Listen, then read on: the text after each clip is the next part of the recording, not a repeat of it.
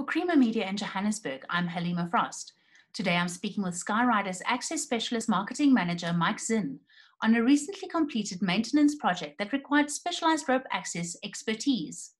How was the Skyriders solution more cost-effective and more efficient than other service providers?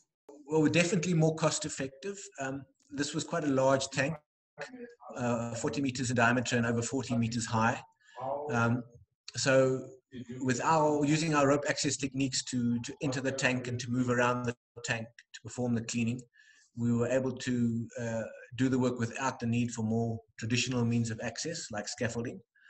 And scaffolding in this specific instance, taking the height and dimensions of the tank, would have been hugely costly in budget, and would have been hugely costly by eating a lot of the shutdown time because it takes quite a long time to build and dismantle the scaffolding.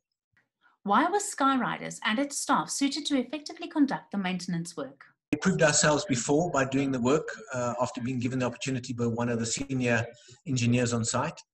We had proven work methods. We had done it successfully a few times before.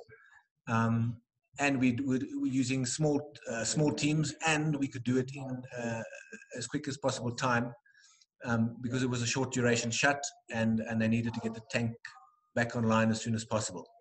So I think there was a budget benefit, there was a time benefit, and of course with the COVID-19 nonsense starting, there was a small teams and manpower benefit as well.